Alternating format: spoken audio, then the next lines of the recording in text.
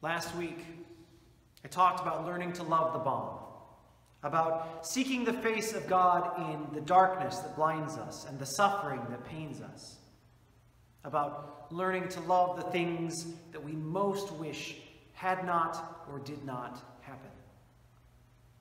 The holiday we celebrate today is a prime example of that very thing.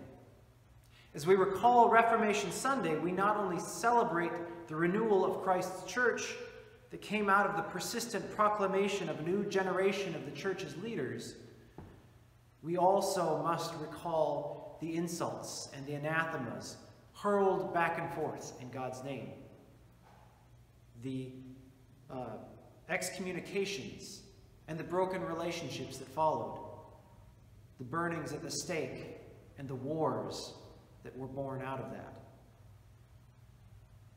It's a chapter of the church's history that we have come to love because it's made us who we are. It's a part of our identity as a people of God. But it is also so terrible that we should all wish that it had never happened. In his letter to the Romans, Paul wrestles with understanding and explaining something very similar. When the Messiah lived and taught among us, he was rejected by the very people to whom he was sent, God's chosen people, Israel.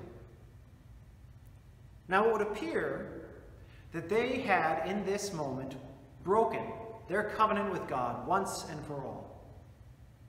And yet, as Paul points out, it is that very rejection by God's people that opened the way for the gospel to be spread to so many others.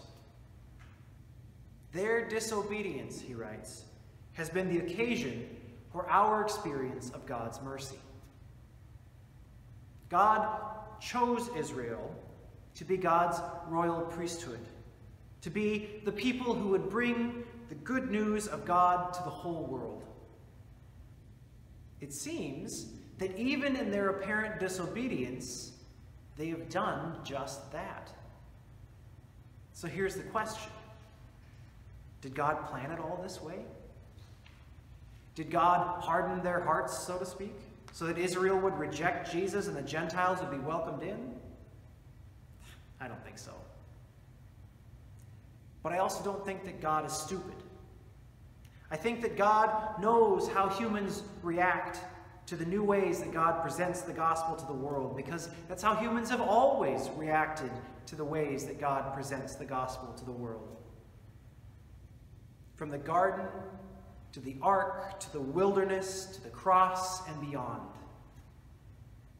And I think that God is creative enough, that God is clever enough, that most of all, God is loving enough to take even outright rejection and turn it for God's own purposes. This divine repurposing is what theologians call redemption. Because God is God, there is nothing that God cannot redeem. Not human sinfulness, not death, not even an act of pure evil, like killing God's son. Like some great judo master, God can take all the forces turned against God and redirect them so that they actually work for God's purposes. On this Reformation Sunday, as I read these words of Paul and of Jesus, and I think about this moment in history in which we find ourselves, this is where my mind goes. For decades now, people have been talking about the decline of religion, about the death of Christianity. Several theologians think that maybe this is the moment when Christianity is due for another Reformation. And I find myself wondering if both of these viewpoints are not correct at the same time. What if this new thing that God is about to do is not so much another Reformation as it is a death and a resurrection? I mean, consider for a moment what Christianity might look like if it had never split from Judaism. It might still be a relatively small world religion, tied almost exclusively to a particular ethnic group. The church may never have expanded beyond the Jewish people. And it would certainly have a different flavor, wouldn't it? The Christian experience of God would probably still be tied to some form of observance of the law of Moses, with practices like circumcision or keeping kosher.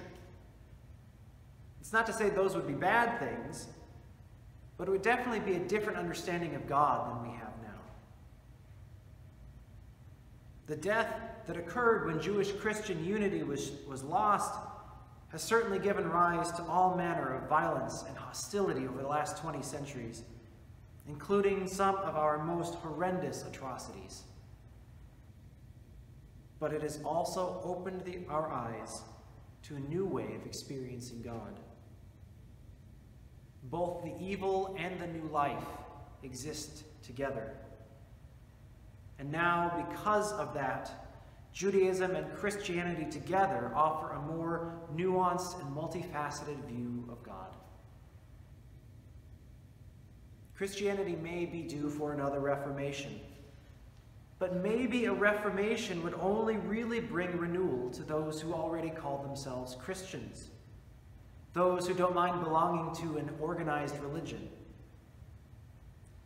Perhaps the new thing that God has in mind is not a reformation at all, but a new birth, the breathing into existence of something not yet even conceived, something that is not even what we would call a religion, but something that can bear the truth of the good news to a people who could not or would not otherwise receive it. It might be that the next stage of what God is doing is without all of this. Speaking for myself, I'd be very excited to be a part of this new thing. I would be grateful to be part of sharing the good news of God's work to save and redeem creation with a whole new group of people who have no connection to the church, no desire for the trappings of organized religion, to find new ways to talk about God that don't involve $10 theological words and white robes and funny scarves. But I'd also be lying if I said I wouldn't miss those things, those trappings, the liturgy, the hymns, the holidays, the traditions. The church has been my home for so long. It's the community shaped by these things that has been my refuge and strength through times of joy and sorrow. It's guided me in my transition from childhood into adulthood. It's been my touchstone through all the changes and uncertainties of life. I am afraid to set out on this new path, even while I am excited, because I will grieve what I would be leaving behind. And I think that I'm not the only one who feels this way. You see, following Jesus challenges us not only to allow ourselves to be reformed, but also resurrected. When we only see God in the pleasant and the comfortable and the familiar, those things become our refuge and our strength. They become the things to which we turn for help in times of trouble. But the psalmist doesn't say the synagogue is my refuge and strength. It doesn't say the Lutheran Church is my refuge and strength. It doesn't say my religion or my faith is my refuge and my strength. They say God is my refuge and my strength. God is my very present help in time of trouble. As long as we only see God in those beautiful things, we will remain enslaved to them, afraid of what exists outside of them. We will shun hardship and avoid pain, and we will cut ourselves off from the ways that God might be working in those things to bring about new life beyond all imagining. We will continue to live in the houses that we have built for God, the churches, the denominations, the religions, not realizing that these things are built with human hands. They're transient, and so we cannot abide there forever. But Jesus offers us a place where we can abide forever, a place in God's presence, a place in God's house. But we don't always recognize that place as God's house. Sometimes that place looks like schism and destruction, like doubt and despair. Sometimes it looks like being cast out of the synagogue or excommunicated from the church. When it doesn't match our image of God's house, it can sometimes feel like the outer darkness, filled with weeping and gnashing of teeth. It takes the ability to trust that God is in that outer darkness even, with us, to hope that God can redeem anything, even suffering and death. It takes that kind of trust to see that God is always creating us to be the people we are about to become. Children of God, this is true not just for you and me. This is not just true for the church. This is true of all creation, the entire world and all that dwells therein. I know that this moment in history is filled with fear and uncertainty. The fate of the church aside, there are many terrors that stalk the night. We fear COVID and climate change. We are worried about the outcome of the election and what it means for our nation and our world. We fear for the safety of refugees, and we mourn for the separation of families at our border.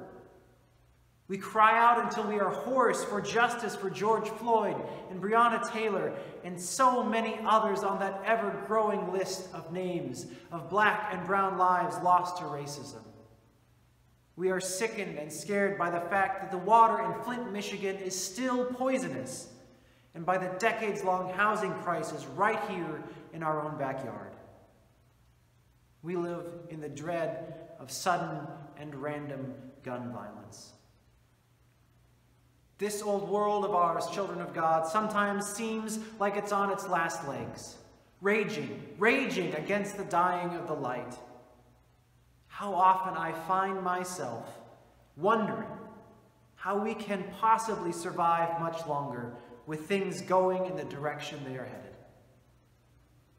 My only hope, children of God, is in the unsearchable judgments and the inscrutable ways of the God of Abraham and Isaac and Jacob, the God who hung on the cross and walked out of the tomb, the God who has promised to redeem all things, even these. I trust in God because I know, because I have seen that this God walks in the darkness as well as in the light. I know that God is walking through this dark hour with us, beloved, because as long as God walks with us, we have the love of God to carry us through. The love of God that created the world from nothing. The love of God that is at work even now to redeem it, to turn it back from destruction and toward new life. God's love has the power to create the people and the world that we are becoming out of the people and the world that we now are, out of all this mess of despair and destruction that surrounds us. So don't lose hope, beloved. Some things are dying now, it's true, but death is just a part of life. And for better or worse, the source of all life is God.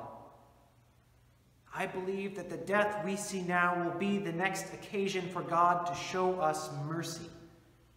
And that in that mercy, God is setting us free to be the people we are becoming, a people stronger, a people kinder, a people gentler and more humble and more careful for what we are now experiencing.